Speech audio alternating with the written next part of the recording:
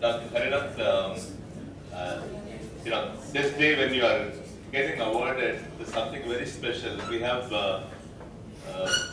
our senior most professor, teacher, guru, Dr. Kalyan Raman here. I would like to request Dr. Kalyan Raman to garland him and honor all of us. I was here a student and I was assistant. It's a pleasure. We all should take place. I was assistant for nearly about 2 years. Please. Like to No, sir. It's happy. It is the greatest honor.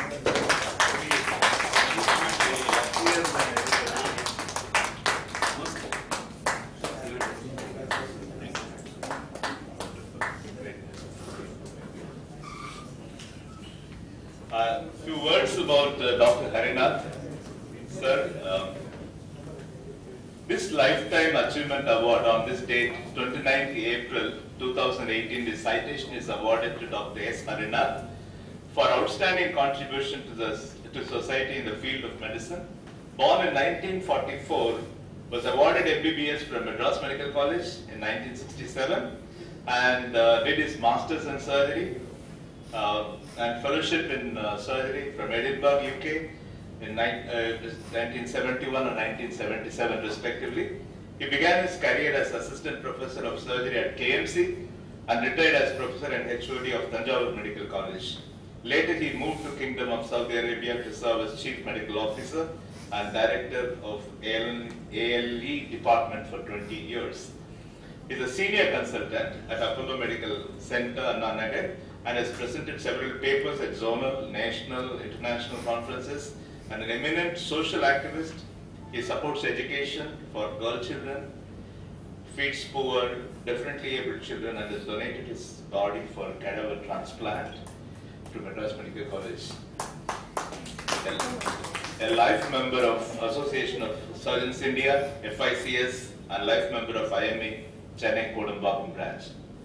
We are happy to have her join as a member.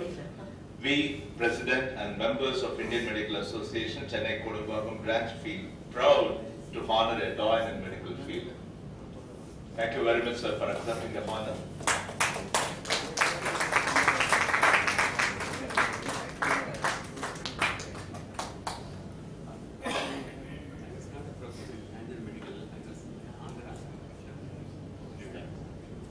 We request you to speak for a few minutes, please.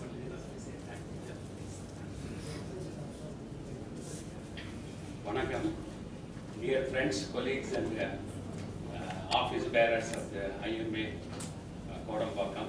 It's a greatest honor to be recognized, and I will cherish this memory for a long time. And that too, I was really shocked when I found that my own master was there to. That's the greatest. This one we can get from a guru. You see, we are all older time people, 1960s, 60, 66. We had great gurus who taught us not only medicine, but also discipline, which I learned from some of them from Professor Kalyan Raman. So the method of writing a case sheet, neurosurgical case sheet, I learned it from him. And then he was a taskmaster. So even from the OPD, he will check. OPD, it has to be done by an assistant. I remember one of these days when I was, those days there was no scan. There were only a midline shift, and then we had to do corrected angiogram. So that also, Ramanujan was there, and Kanaka, I was your assistant at the time. So I was waiting in the ward. There was a case of a suspected intracranial bleed. So I did a corrected angiogram, and then it showed a specific localized bleed. I was sitting in the ward. So then Professor Kalyan Raman and Ramurthy, both of them came. Hey boy, why are you sitting here? Then I'm waiting for the barber to come and shave the head for that patient. So believe it or not, he scolded me, Ramurthy, he is very quiet, he will never Open his sir. So, what the hell, you think you are a great surgeon? You don't know, you don't want to be barber to shave his head. You jolly well do it. Tomorrow you come with a razor, otherwise I don't allow in the department. This was what I had experienced. From that time onwards, even for a strangle attorney, I will shave my head. So this was our the Guru's teachings. I cannot forget the event till once and about before his death, 1 year before, he came for the meeting of our alumni association. So I told him, sir, I cannot forget you. That compartment and all, that was like nanoparticles. It is in the whole of my body. And so we had that great, we were trained, our period was where we were trained, mainly basically it is our UK system or British system of medicine we started. Most of our books were in British, Hutchinson, Hunter, and then short practice of surgery by Bailey and Love, etc., etc. But only clinical surgery we had TAS, one Indian author. And second thing I remember, the Indian author was 3 authors, David Iswariya Gurusamy, pharmacology. And lastly, by the Doyen obstetrics, A.L. Mudaliar's obstetrics. It was not a textbook, it was a compendium of his clinical experience. So this is then our basically the UK training was clinical. It was the clinical based medicine. We have to elicit our clinical science and then come to a provisional diagnosis, maybe 1, 2, 3 provisional diagnosis. And you confirm by the minimal investigations. Investigation, you confirm it, and then we have the medical treatment. That was how the basic system of then came the American system of medicine. As we are progressing, we had an American system of medicine where I call it as a system of investigations. Invasive, non-invasive. Investigate and then come and then produce. You do it on 2,000 patients. And then come to a conclusion, you produce a paper, it is accepted by those American journals, and then it comes incorporated in the textbook. And the American textbooks, if you see, each and every sentence will have a reference. It's all evidence-based, somebody was telling you, evidence-based medicine. So this is the system. I call it as a system of a law of average. Because nowadays also, I think Professor Chandrasekhar will tell you. So regarding FBS and also the HbA1c, they have increased normal value to 7.5 to 8, which is not acceptable for Indian. We are following, it's quoted by the American Diabetic Association. But API should give the directions for our Indian patients. So this is why a law of average, I think. Now the present we have stepped into indigenization of medicine, Indian medicine. You see, we are going through the phases, you see, and then I don't know. I'm not competent to comment on this one. All the office bearers of the IMA are fighting it out, or in the boxing arena. I don't know this one and that. But what I will say is.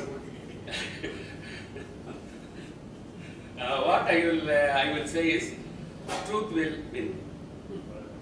Truth will win. Our Tamil Nadu motto is it's one, Vaime Vellum. Vaime Vellum, which is nothing but the Satyameva Jayate. Satyameva Jayate is from the Upanishads. One of the Upanishads is the Mandukya Upanishad. So it has been taken from the Mandukya Upanishad. Mandukya Rishi, these Upanishads are the commentaries on Vedas, just like a Tirukural. Sorry, I'm deviating away. This for making it interesting, that's all. And also youngsters will know where we stand in the present times. So Mandukya was a Rishi, so he gave the commentary on Vedas, and then this Satyameva Jayate comes under this.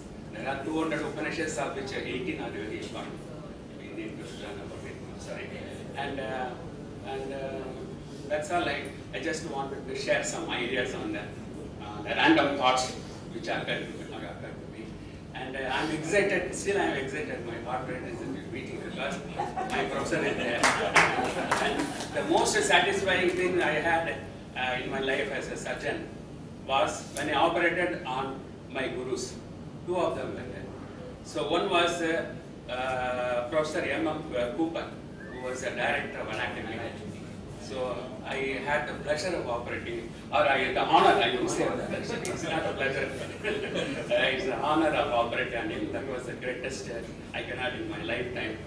And the second thing was my own mentor and guru, Professor M.B. Bhatt. M.B. Bhatt, he was all in the periphery, he was a king, and then he came as a professor of this KMC, and I was his assistant for really a long time. And then he said, he had a problem here to be operated, son, shall we call Sanachandra? I said, what is the difficulty? So I did it for him with the assisted by his son. That was another greatest thing which gave me satisfaction as being a surgeon or being a surgeon.